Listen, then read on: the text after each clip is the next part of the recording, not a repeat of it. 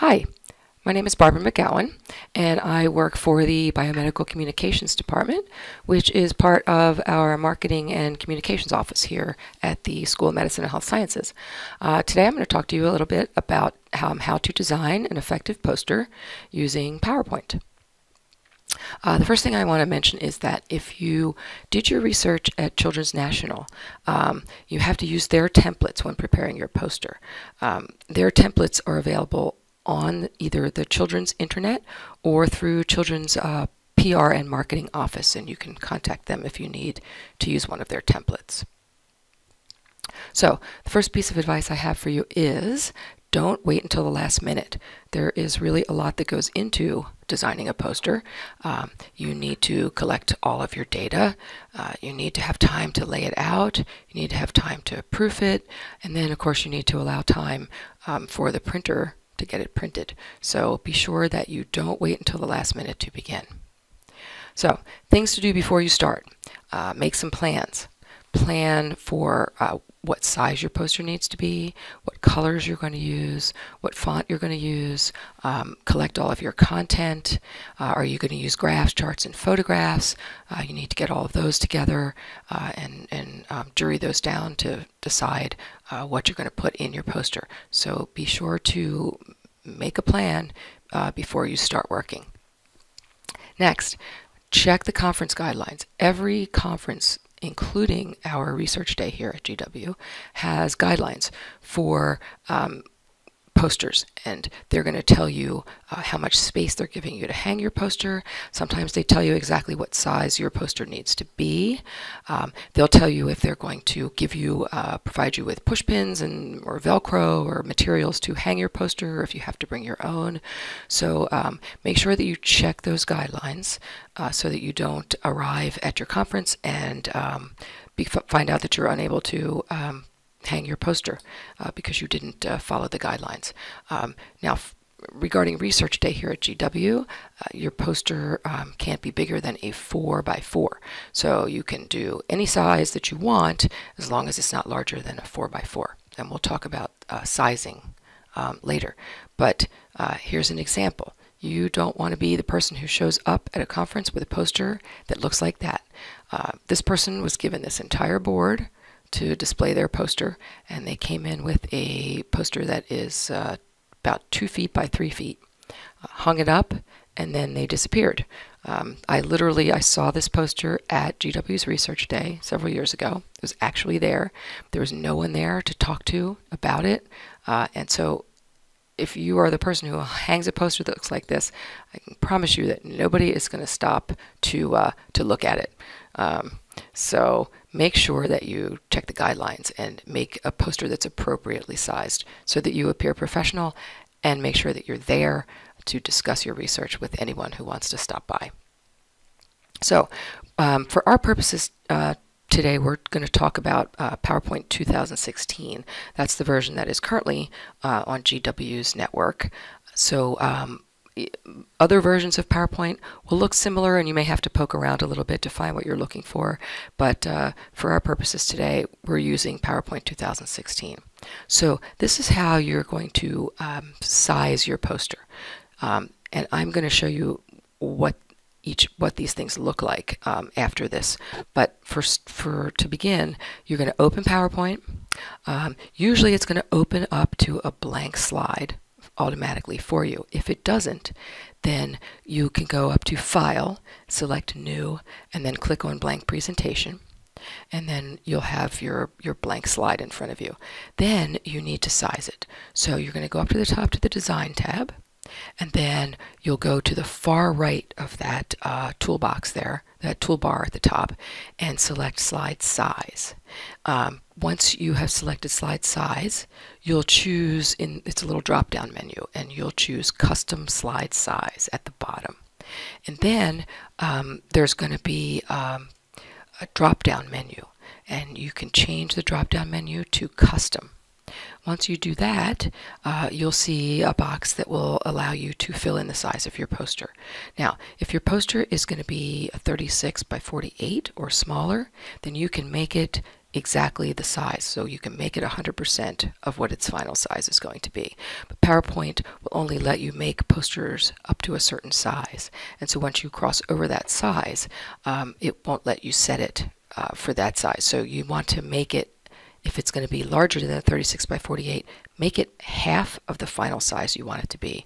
And then when you take it to be printed, you need to tell the printer that you want it to be printed at 200%, and that way it will come out to the proper size. So here, if your poster, you could have made your 36 by 48 18 by 24, and you would tell the printer to make it printed at 200%, it will come out to be a 36 by 48. And then you're going to see a dialog box where you're going to select Ensure Fit, and I'll show you what that looks like. This is new in this updated version of PowerPoint.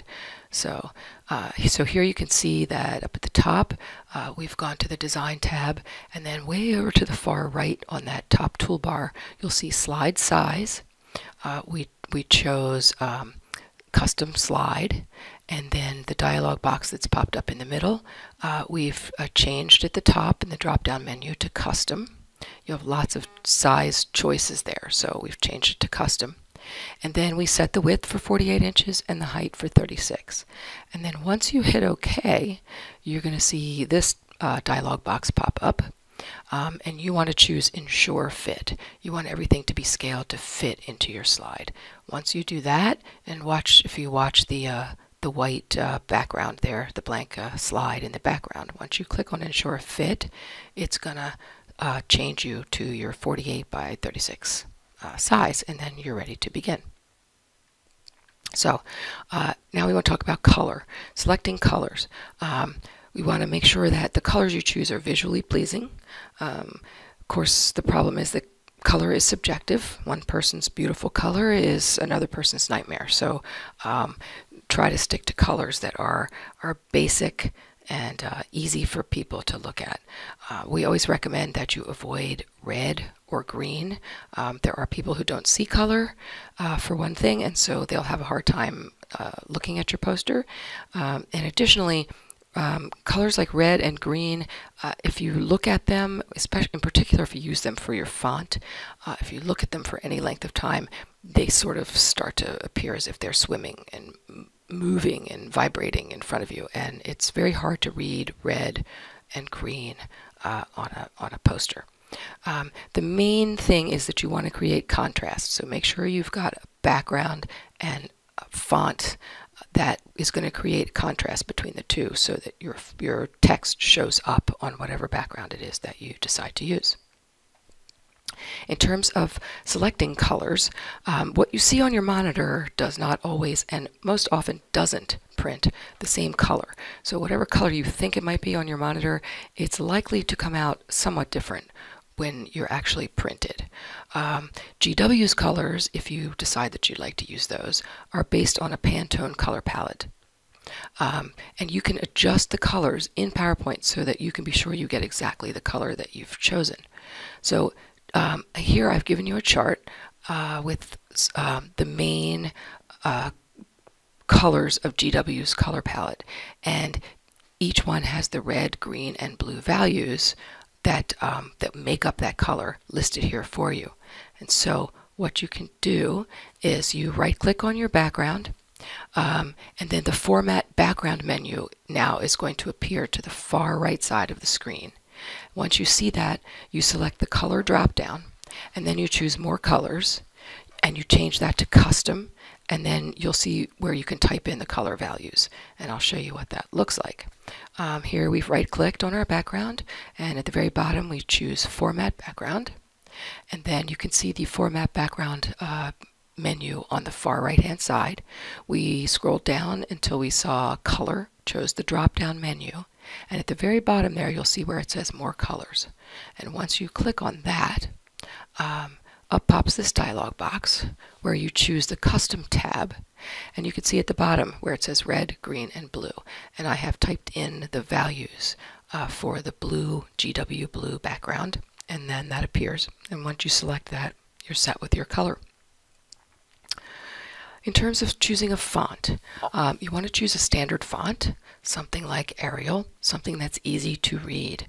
If you choose some kind of a scripty font like the one that I'm showing you here as a sample, that is going to be very, very difficult as people are trying to read your poster. In particular, if you have a lot of text, it's going to be hard to read. So you want to choose a standard font that's easy to read. We recommend that you use title case for your title. So that's where you capitalize the first letter of each word in your title. That tends to make titles easier to read than making them all caps. Recommendations for font size, and these are just starting points, but your title font should be approximately 96-point font size. Then you make your author's text half the size of your title text. Your section headers, you can make the same size as your author's text. And then for the body of your poster, you want to make that approximately 2/3 the size of the text of your section headers. The most important thing to note is that it's going to look proportional on your screen. So when you're looking at it, as long as it looks and fits proportionally, then you should be in good shape. And as you type and put more information into the poster, you may find that you need to adjust the font size to make it fit, and you can do that. But these are starting points. So here you can see where this is what it looks like with my title at a font size of 96 points. It's not a long title, so it all fits on one line. So I think that that's pretty easy to see. The titles, the authors, and the university lines are at 48 points. I made my headers also 48 points, and then of course at 2/3 the size of 48, my font size in the body of my text is going to be 32 points, and it looks fairly proportional. So I think that I'm ready to go. In terms of content, I'm not going to speak a lot about content, but having been looking at posters for 35 years, you need some combination of this list in your poster. So you've got to have a title. You can put an introduction if you like. You could use your abstract if you want to put that in there. You'll need to have materials and methods section, show how you did your research. Of course, you want to display your results, and you may want to have additional discussion, and then of course acknowledgments. You need to acknowledge anyone whose help you used for your research. You want to acknowledge them in your poster. The most important thing here is that you're trying to communicate your research and generate conversation with people. So your abstract and your conclusions are what's going to draw people in. They're going to look at what your research was, what your conclusions were, and then they're going to decide if they want to stay and find out how you got there and what your research was all about, and to talk with you. So avoid too much text, and of course avoid too little text. If too much text, people are not going to stick around. There are a lot of posters. Our research day, there's going to be well over 200 posters in the room, and people have, an hour, maybe an hour and a half, and so they're going to spend a few minutes on each poster. If you've got too much text, too much to read, they're not going to take their time to stop and look at your research. And most importantly, make sure that you proof your poster. And this means not just that you proof it yourself. Ask someone else to read it for you. Have your friends read it. Have your mentor read it. Whoever you can get to read the text and look for typos. Once you've looked at this material so many times, you're going to miss typos. And so it's very important that you ask someone else to read it with fresh eyes, so that you don't go up there with a big fat typo in your title on your poster. In terms of graphs, charts, and photographs, pictures are still worth 1,000 words. You can really cut down on the amount of text that you need in your poster if you've got a good image to illustrate it, and then you could simply put a figure caption under it, and you're good to go. When using images, make sure that your images are at least 300 dpi. TIFF files or JPEG files work fine. And remember not to take images from the web. The resolution on web images is too low. And additionally, it's illegal to take images from the web and use them. If you find an image on the web that you want to use, then you're welcome to contact the owner and ask for permission to use it. And if permission is granted, you can ask them if they can provide you with a higher resolution image, and they may very well do that. But do not take images from the web. Here's an example. Photomicrograph you see on the left. Nobody's going to get any information out of that at all. The resolution is too low. It's blurry. The image on the right, however, nice and sharp. Everybody is going to be able to see the point that you're trying to illustrate. In terms of how to tell, once you insert an image into your poster, how it's going to print, here's a tip. So if you click once on the image to highlight it, and then you go up to the top of the screen to view, go to zoom 100% and click OK. That will enlarge your image to 100% of its final size. And if it looks sharp to you, then it's going to print great. If it's not sharp, it's not going to look good in your final image and in your final poster, and you should go back and try to find a higher resolution image. So here you can see in the center column there, figure 2, I have highlighted the image, and then up at the top I've gone to view and I've clicked on zoom, and then the little dialog box appears. I'm going to select 100% and click OK at the bottom, and this enlarges my image for me. And there I can see, yes, it looks great. I'm good with that, and that's going to look good in my final poster. Same thing here. Okay, logos. We need to make sure that you use the proper GW logos. Make sure that they're properly displayed. You can download the logos from GW Creative Services website, and here is the link to go there. Please do not copy logos from websites. The resolution is going to be too low. Once you are there and you go to download your logos, select the EPS files when you're downloading them. Those are the high resolution files. Make sure that you're using current logos, and those are the logos that you'll find on the Creative Services website. Do not use old medical center logos. Additionally, you'll find everyone always wants to use the logo that has the George Washington portrait attached to it. Unfortunately, that is not approved for posters. That logo is reserved for institutional materials only. So you won't find it available for download on the Creative Services website, and that is the reason why. So you can't use unfortunately, the logo with the George portrait. Make sure that you use the proper name for this institution.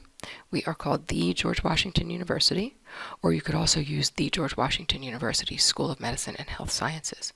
If you're abbreviating the university, always abbreviate it as GW, never GWU. Okay, so here we have an example of a logo that is not acceptable. This logo was, not only is it very ugly, it was designed by someone on their own, and you cannot display that on a poster. The logo on the right-hand side is the current GW logo, and that's the one you want to use. You'll notice that this is in reverse form. The text is white instead of blue, so that it shows up on the darker background, and I'll talk more about that. We can provide that logo for you if you have a dark background on your poster. So, use of logos. The top 2 logos are properly displayed. Okay, if you look at the improperly displayed logos below it, you'll see that the logos should never be displayed on in a white box. And this is part of the guidelines for usage of the logo. When you go to the Creative Services website to download the logos, there is also a style guide that has a whole list of the ways that you can and cannot use the logos. And one of those rules is that you cannot display the logo on a white box like this.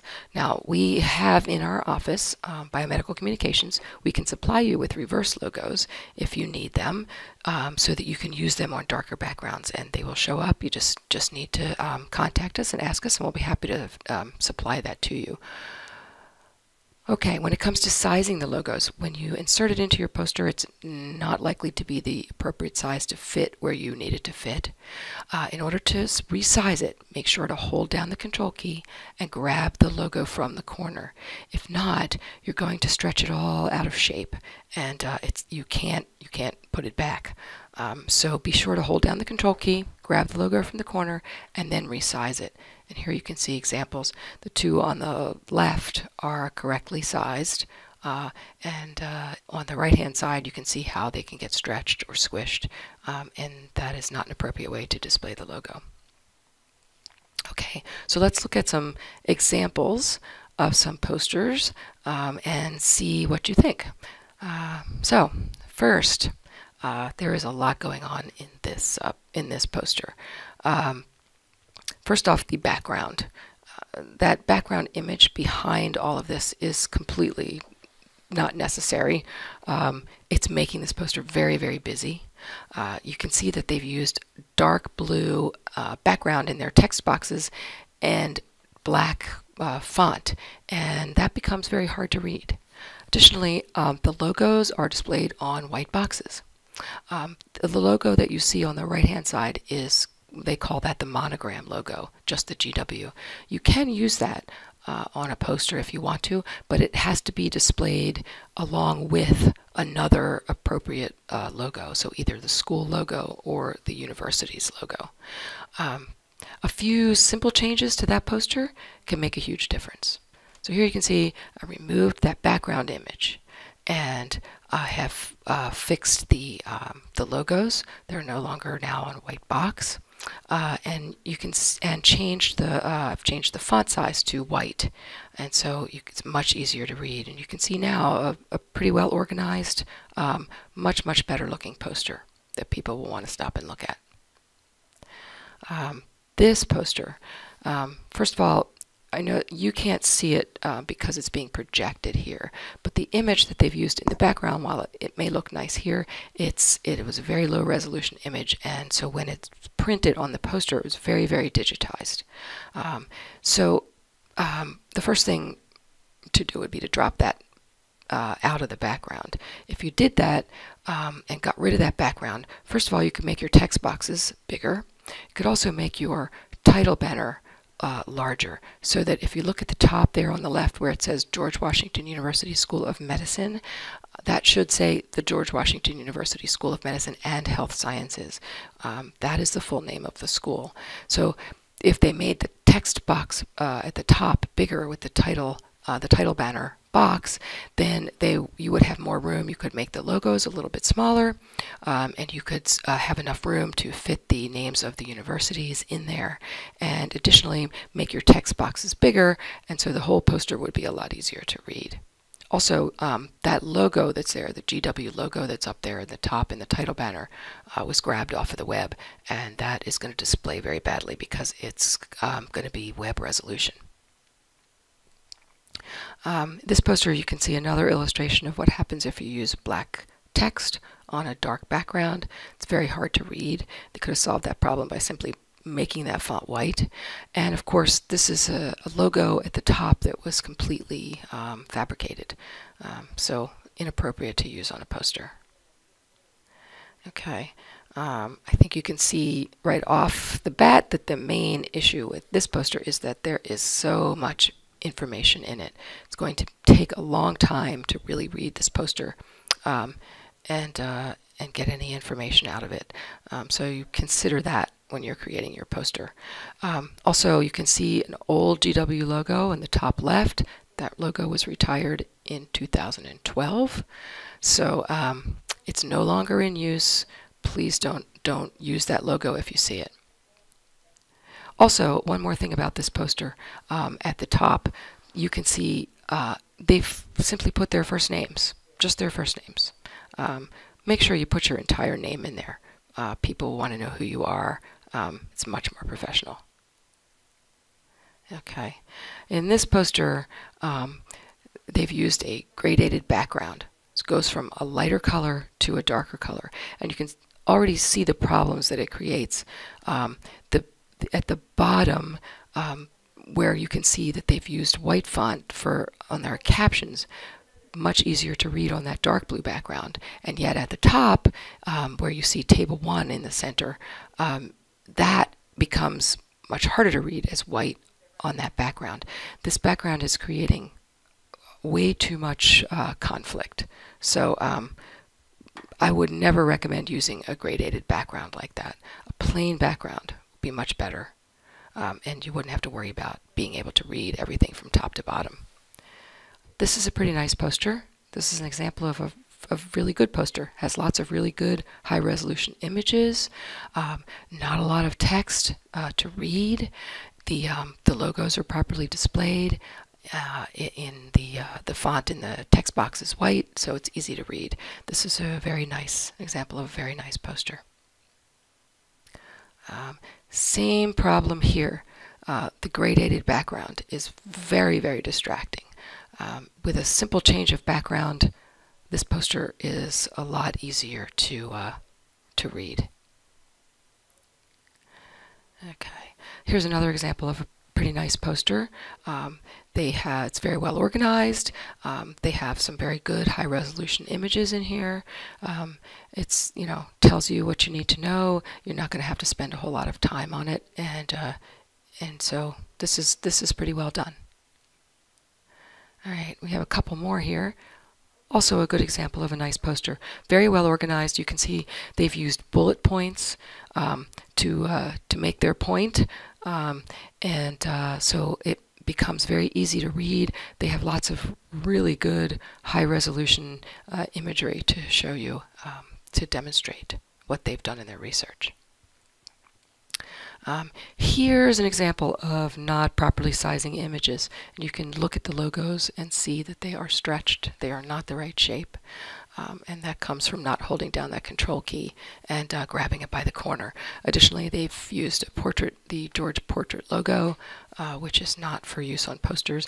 And even in the images, you can see how they are either squished short or stretched, and the people in them look very, very stretchy. So that's a good example of why you need to properly resize your images. Same here, gradated background. Very hard to read with the white font on this background. Okay, so now we can talk about Research Day. This year it is April the 10th. And here are some points. Students, if you're paying for your own posters and you're not being reimbursed by a department, then you can get a 10% early bird discount if you finish your poster early, either a 3x4 or 4x4. Those are the sizes that are good for Research Day. I can tell you that most people are going with 3x4s because a 4x4 is an odd square size and it's quite a bit more expensive than doing a 3x4. So we recommend actually that you go with a 3x4. The deadline for you to turn in your posters to get the student discount is March 29th. And the final deadline for printing with no rush charges is 4 p.m. on Friday, April the 5th, and that is the Friday before Research Day, which is the following Wednesday on the 10th. We will accept posters if we can handle it on Monday and Tuesday, April 8th and 9th. There will be 50% rush charges at that point, but I would tell you right now that it's not likely that we would take a poster that Monday and Tuesday. By Friday, usually the Friday before Research Day, we are inundated with so many posters coming in at the last minute that we couldn't possibly handle we have one printer and we wouldn't be able to handle the volume and have it done for you in time. So don't wait till the last minute. Take advantage of that discount, get your poster in nice and early so that we can make sure we can get it printed for you. You can email your posters to our email address, which is medphoto@gwu.edu. We'd like you to attach both the PowerPoint file and a PDF. We use that PDF to compare and make sure that what we see in your PowerPoint file is what it is actually supposed to look like. Different versions of PowerPoint can change. A lot of things can move around when opened on a different computer, so we like to make sure that we print your poster properly. We're going to reply to you that we've received your poster, and then we'll contact you when it's ready for pickup. You can pay either with a Visa or MasterCard when you pick it up, or if it's being covered by your department, you'll need to provide us a banner code for billing when you send your poster to us.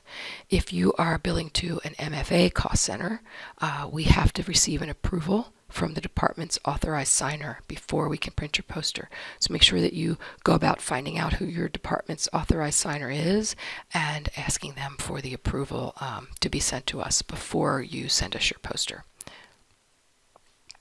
Here's the pricing for Research Day. So a 3x4 poster is $84. You can see it's $11 more, $95 for a 4x4. With the student discount, that 3x4 goes from $84 down to $75.60. And of course, remember that student discount period ends March 29th. And then you can see here what a 3x4 would cost with rush fees. It goes way up to $126. So get your poster to us early. If you want to contact us, if you have questions, if we could help you further, here's our contact information, our email address, our phone number, and then there's also a link to where you can see this presentation and get some other information from our website at smhs.gwu.edu/posters. So thank you for listening. I hope I've been helpful, and again, if we can help you at all, please do come by and see us, or send us an email, or give us a call. Thank you.